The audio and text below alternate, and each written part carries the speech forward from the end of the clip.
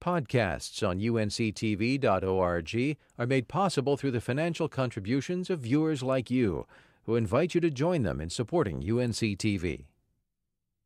The Sanford Pottery Festival is open for business this weekend for its 10th anniversary. The show includes plenty of opportunities to purchase the products of some of North Carolina's most talented artists and maybe get a chance to spend some time with them. Here's a look at some of the activities from last year. There you go.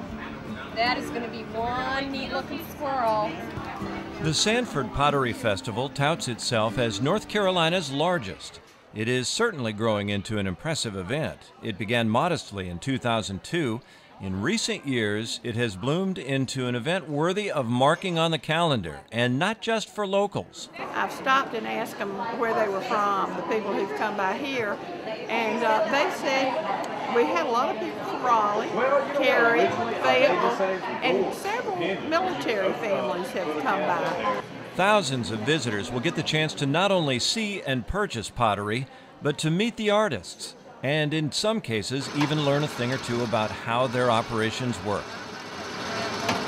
In the opinion of some, this festival is considered to be at the epicenter of the region's pottery tradition, one that goes back many years. Rosie Eugene and her husband Winton are regulars at the Sanford Pottery Festival. Their distinctive work has even been featured here, in spite of the fact they live in Cowpen, South Carolina. Anytime you come from another state, especially South Carolina, and coming into North Carolina, being a featured potter in North Carolina is an honor, because pottery is something that North Carolina is known for, especially in the Seagrove area and the Sanford area.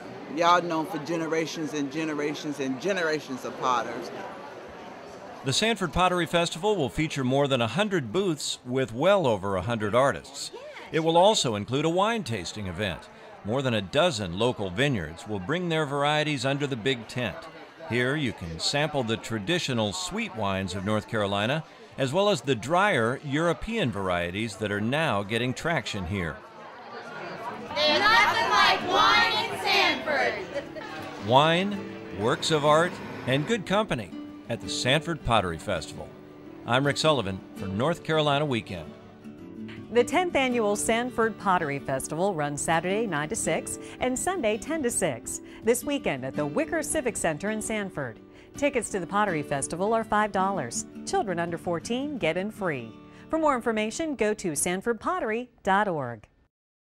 Podcasts on UNC-TV.org are made possible through the financial contributions of viewers like you, who invite you to join them in supporting UNC-TV.